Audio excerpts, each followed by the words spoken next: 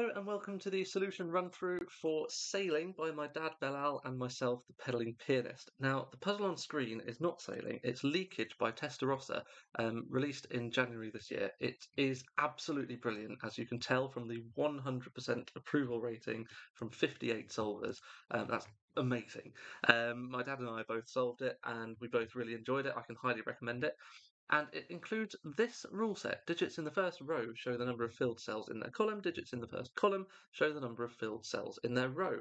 And as you go through the solution path to this puzzle, you realise, or at least I realised, maybe some solvers knew this already, but you realise that there is a secret to this rule set that isn't immediately obvious at first, but once you realise it, it makes solving it a lot more smooth and yeah, it's a fantastic, satisfying experience solving this puzzle. So my dad and I wondered what would happen if you combined this rule set that we call the filler rule set. I don't know if there's a more official term for it. What would happen if you combined it with yin yang, which is of course another rule set that involves shading some cells in the grid.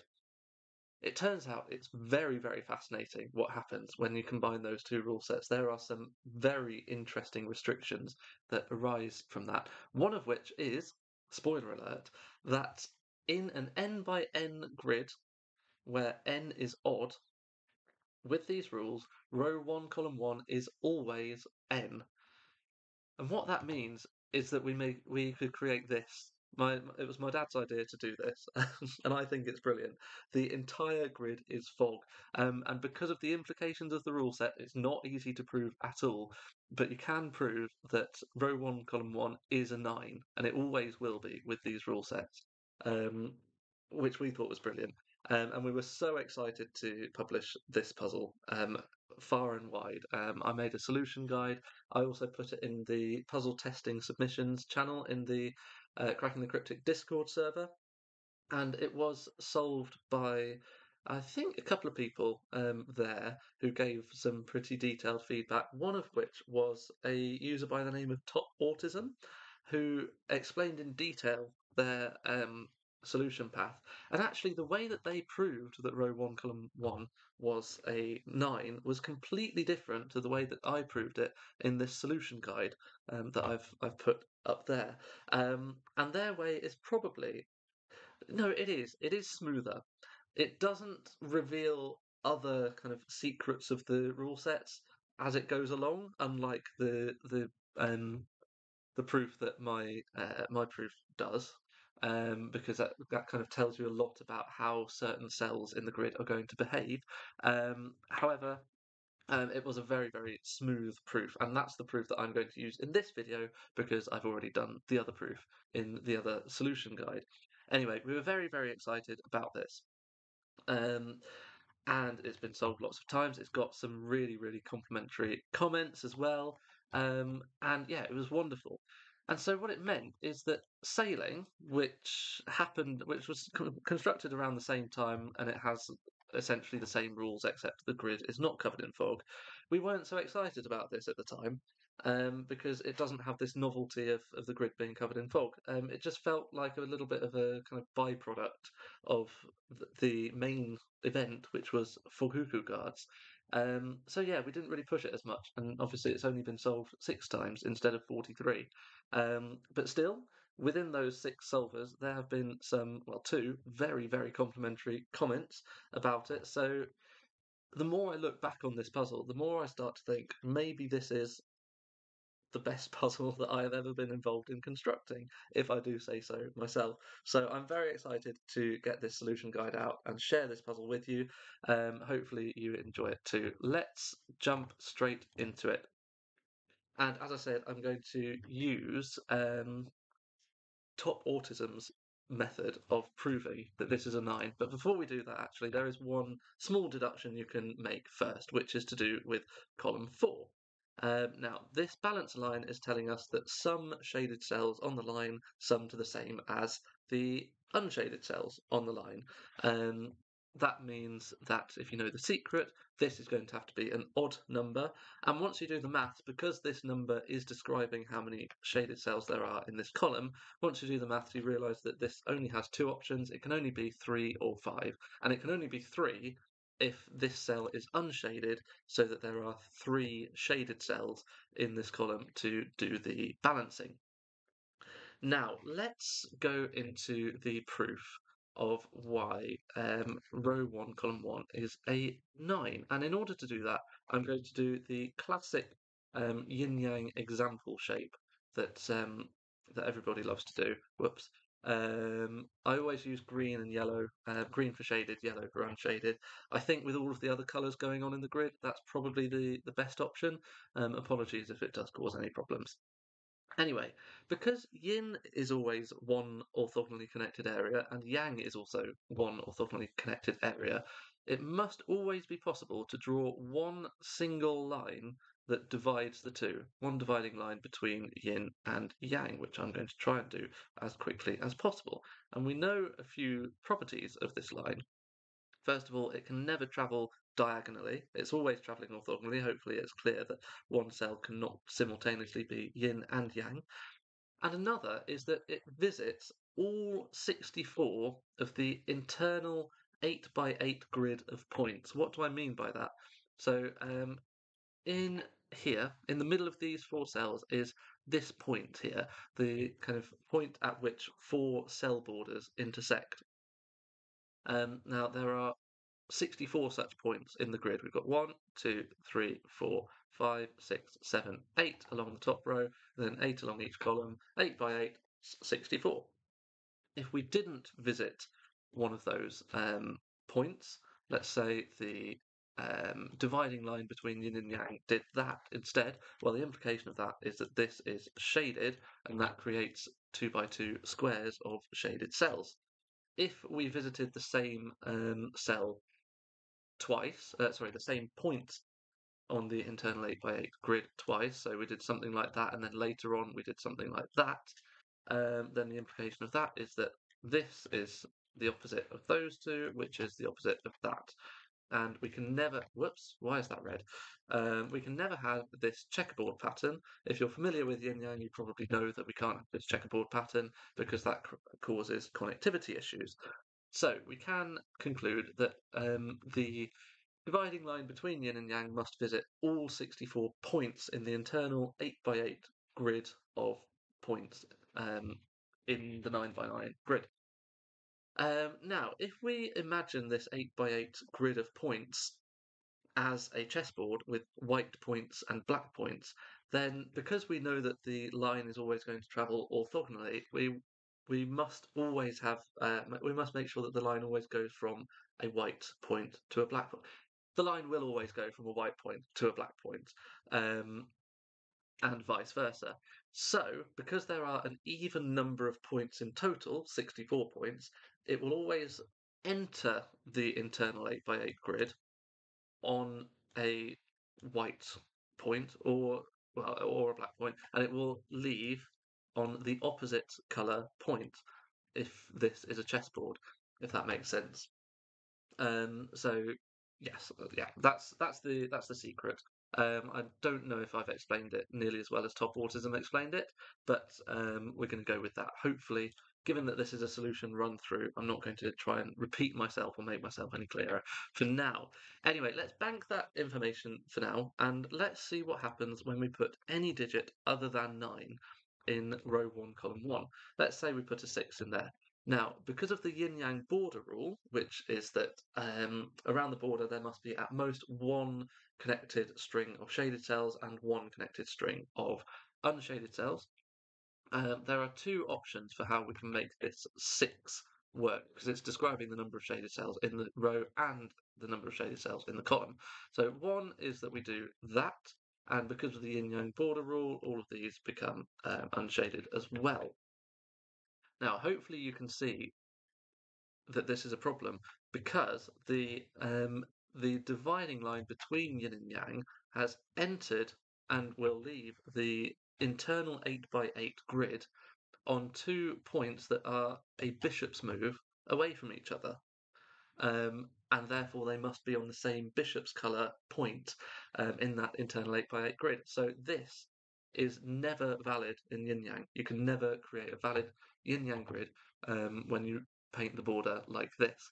There is another way that we can make this 6-clue work, and that is if we get rid of all of those and we do the last 6 cells in the row and in the column. We connect those up like that, and we make this the unshaded portion of the border.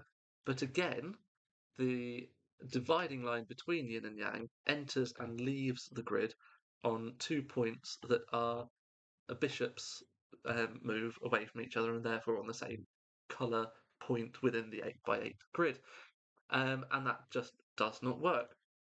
And that will be the case. Hopefully, you will see that that will be the case for any of the digits 1 to 8 when we put that in this cell, because it will always create this kind of symmetrical L shape of either shaded or unshaded cells around row 1, column 1. So the only way we can get around that is if we put the 9 in this square, this cell, and we shade all of those. Well, we still have the same problem, don't we? Which is that we have this symmetrical L shape, except of course we now can extend the shaded cells around the border a little bit more, so that we don't necessarily have that symmetry that causes the problem, and we don't necessarily have the dividing line entering and leaving the internal 8x8 grid of points on the same bishop's colour of point. Anyway, that's the conclusion. You can discover a little bit more about the way that these cells will behave, or kind of generally the way they'll behave, and these will behave by watching my other proof on the Foghqwhgads solution guide. But we'll kind of get through those anyway. Now, this is going to be an unshaded cell to prevent that from being a 2x2. And what we said about this cell at the beginning was it was either a 3 or a 5, but it could only be a 3 if it was an unshaded cell and it was describing 3 shaded cells on the line. So it can no longer be a 3, so it must be a 5. Now, let's consider this cell.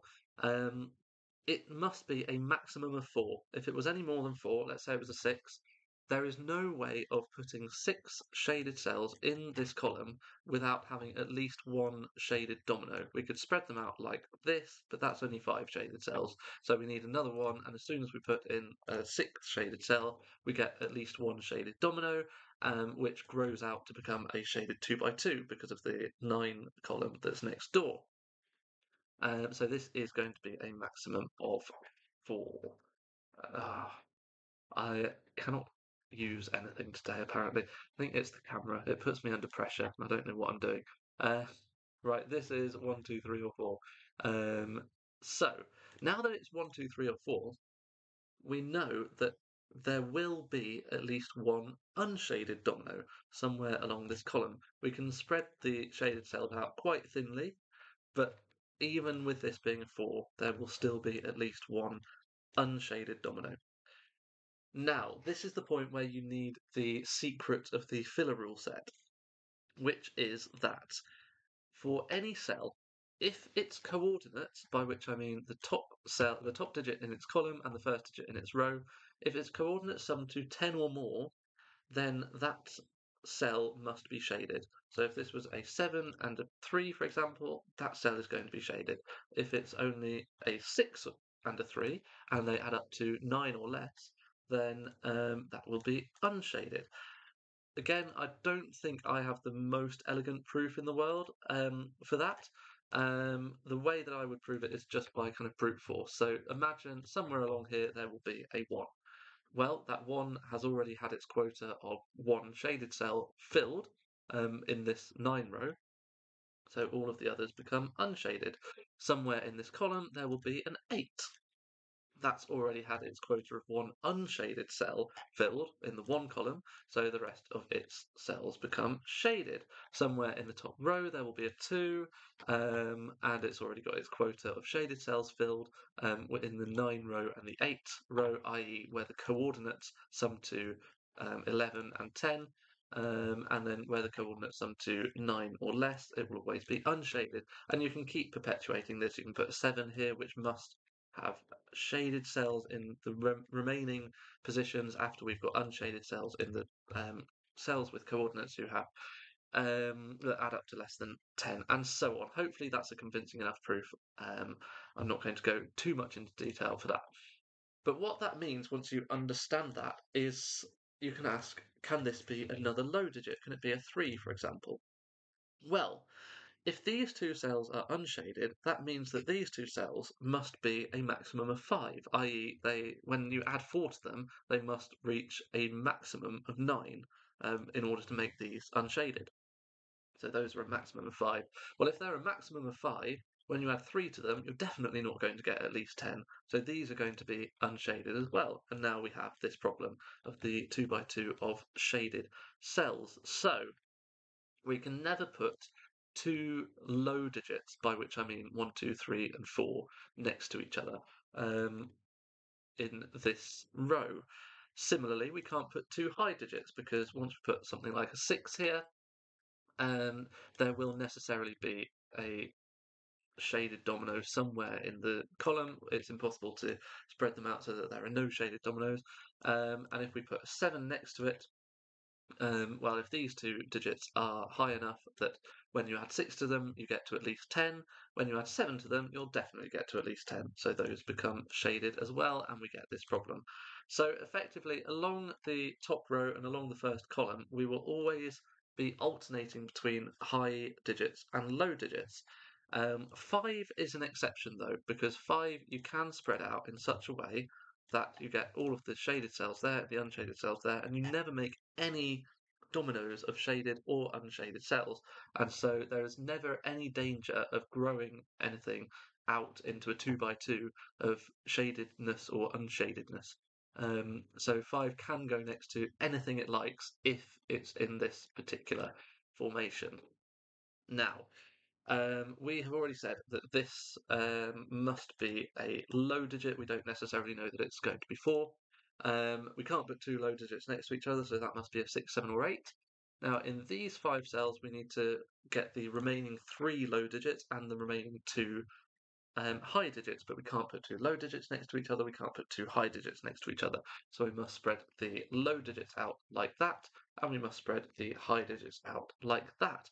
And now we can see that this 5 column must be correct. It must be exactly like this because it is next to a high digit and a low digit. So there will be an unshaded domino here. There will be a shaded domino here. So we mustn't let there be any shaded dominoes in here. And therefore, this is exactly the pattern that we need in the 5 column. Right. Because we know that this is the pattern we need in the 5 column, we can go along here and we can say that wherever we have an unshaded cell in the 5 column, the coordinates must add to less than 10, so there must be a maximum of 4. Wherever we have a shaded cell in the 5 column, the coordinates must be at least 10, so they're going to be 5, 6, 7, or 8. And now we can do the really fun bit, which is to find all of the coordinates that are a maximum of 8. So wherever we've got coordinates where both the top digit in the column and the first digit in the row are low, we must always make those cells unshaded because they are never going to add up to 10 or more. I think I've got all of them there. They're all going to be unshaded. And we can do the same thing where we have two high digits. So that's going to be shaded, that's shaded. These are all shaded, and all of a sudden we've done loads and loads of shading. Now we can use the yin-yang border rule to say that this must be connected with all of its shaded friends, so they all become shaded. Now that means that's an 8 because there are 8 shaded cells in the row now. That means that has to be unshaded. We connect up all of the unshaded cells in one string, and that now means that is a 1 because there is one shaded cell in the column. We can get rid of 1s there, we can get rid of 8s there. And now for the really fun bit, we can now finally start to look at some more of these balancer lines. These pink balancer lines, all of them have, at the moment, only one type of cell on them. So this has 3 shaded cells, so it needs an unshaded cell to do the balancing. This has 3 unshaded cells, so it needs a shaded cell to do the balancing. This needs unshaded, this needs shaded, this needs unshaded, and this needs shaded. And yeah, suddenly we've done loads more shading. We can fill this in as a 2 because this column is now complete. It's telling us that there are 2 shaded cells in the column. This is no longer going to be a 6 because there are at least 7 shaded cells in the column. And now we can look a little bit more at this brown line. Now, ever since we put a 5 there, we discovered effectively that there are going to be 4 shaded cells that sum to 20, 4 unshaded cells that sum to 20. I've just realised that's not the place to look next, so let's just bank that information and come back to it. It's been a while since I did a practice run through of this. Perhaps should have done that before hitting record. Never mind. Anyway, these purple lines, or the 4-cell purple lines, so all of them except that one, are effectively like 3-cell arrows. If you've done lots of arrow Sudokus, these digits must all be different, so they're a minimum of 1, 2, and 3. So that's going to be at least 6, 7, 8, or 9. It is going to be 6, 7, 8, or 9. We also know that 7, 8, and 9 can never go on in any of these cells, because if we put a 7 there, once we've added 1 and 2, this becomes a 2-digit number. So we can ask, where do 7, 8, and 9 go in box 5? Well, most of these cells are on kind of 3-cell arrows, well, 3-cell lines, and are places where we cannot place 7, 8, or 9, so they all become 7, 8, 9. We get that triple there. We can be a little bit more specific because we've now got a 7, 8, 9 triple in the column, and within that triple, the 9 must go there or there, so that is not a 9. I'm going to take those out for now. Let's also ask where 7, 8, and 9 go in this column. Again, all of these cells are cells that are a maximum of 6, and therefore the remaining cells are 7, 8, or 9. This cannot be an 8. Now let's return to this brown line. So we know that... oh, actually... No, it's still not quite ready. Still not quite ready to do the brown line, because the next trick is really, really cool. We can analyse these 9 cells. Now, what do they add up to? They add up to a maximum of 24, because these are the same as that, these, are the same as that, and these are the same as that. So these 9 cells are the same as those 3 yellow cells in the middle, which are a maximum of 7, 8, and 9, which sum to 24. But we can say that these 3 cells, they're in the same column, so they're a minimum of 1, 2, and 3, which is 6. These 3 cells are exactly the same, they're a minimum of 6, so these 3 must be a maximum of 12. Okay, now, finally, we can come back to this brown line, because if these are a maximum of 12, how can that ever be a 7? We know that the brown line, the shaded cells must sum to 20, the unshaded cells must sum to 20. So if that's a 7, and that's a maximum of 12, then that's going to be a maximum of 19, and that does not work. So that has to be a 9. We can take 9 out of there, and now we do actually know that these 3 sum to exactly 11, which means that these sum to a maximum of 13, which is a maximum of a 1, 2, 3 triple and a 1, 2, 4 triple. So I'll notate it like that for now. We also know that that's going to be a 6, 7, 8, or 9. I could have done that earlier because it's 3 different digits summing to 1 single digit total, except it's not a 9 now because of that 9. Now, where does a 6 go in this column? Well, in the unshaded cells, we've already got 15. We've got a 7, 8 pair, which sums to 15, so these two sum to 5. They can't be a 6 and a -1, so the 6 must go in one of these 3 cells. But it must be able to be accommodated by a sufficiently higher digit in this kind of arrowhead cell, if you think of these as 3-cell arrows. And the only one that can accommodate it is this one. If it is a 9, this therefore is a 6, this therefore is a 1, 2 pair, and actually that 2 tells us which way round. That reminds me, actually, there is something that we've been able to do for a while, which is place a 1 here. Why? Because all of the other rows have at least 2 shaded cells in them, so we can get rid of 1s from those positions. We can also get rid of 1s from there and 2s from there. Right, what is the next thing to do? Give me a moment. Okay, yes, 5 and 6. Sorry about that. It's been a while. 5 and 6 in box 5, just by pure options, must go in these positions. So the remaining cells in box 5 are 1, 2, 3, and 4. But we know that these 2 cells must sum to 5. to add to the 15 to make 20 for the brown line. So if those add to 5, then those must add to 5. So if we know those add to 5, then when we add this third cell on this purple line, it will add to either 6, 8, or 9. The only option that actually works there is 8. So it must be an 8 with a 3 there, and this must be a 1-4 pair, which means this must be a 2-3 pair. 3 comes out of there and goes into there. 8 comes out of there. The 7-9 pair makes this an 8, makes this a 7. Oh yes, as soon as we put the 1 in there, we could have done all of this shading, which means we can now complete the 8 column with this shaded cell.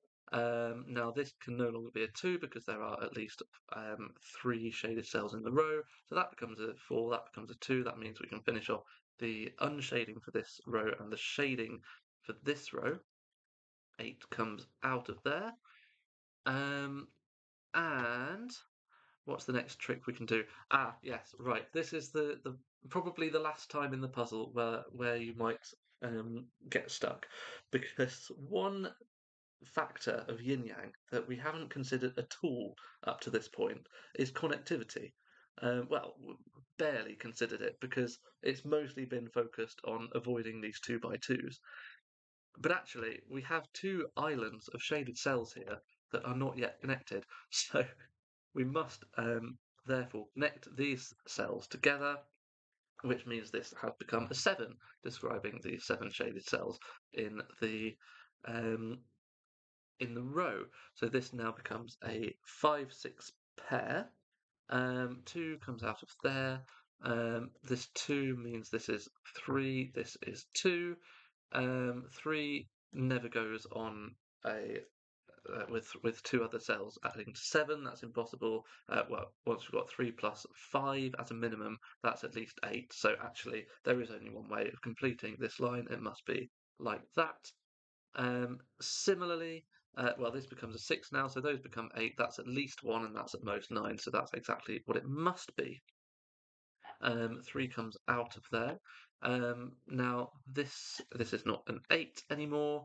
This is a 1-4 pair. We get a 1-4 pair there. That's the only option for this balance line is now this. This 1 has resolved this.